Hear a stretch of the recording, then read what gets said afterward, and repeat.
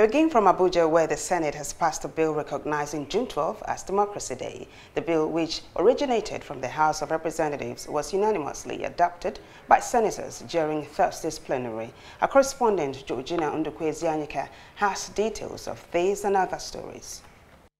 The bill seeking to amend the Public Holiday Act was passed almost 1 year after President Muhammadu Buhari announced that June 12th will replace May 29th for Nigerians to commemorate the return to civilian government.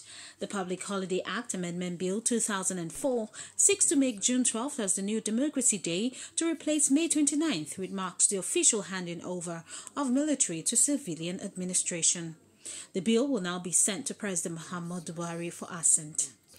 A bill for an act to amend the Public Holidays Act, Cap P40, Laws of the Federation of Nigeria, 2004, to bring the act in tandem with the current realities and exigencies of the modern times, and to declare June 12 as Democracy Day in Nigeria and for related matters 2019 is already the third time and passed. In another development, the Senate has confirmed the reappointment of Godwin Emefiele as the governor of the Central Bank of Nigeria for 5 years. The confirmation followed the consideration of a report presented by the chairman, Senate Committee on Banking, Rafiu Ibrahim, on Thursday during plenary. Nominee have more than 32 years of banking experience with outstanding performance in all positions he occupied. That the nominee understands the diverse economic nature of the country and has displayed profound knowledge of the continued existence of economic stability in the country, that the nominee has performed credibly in his first tenure, which resulted to the exit of the nation out of economic recession.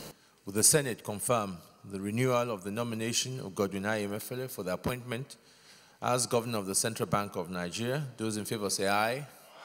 Those against say nay. The ayes have it.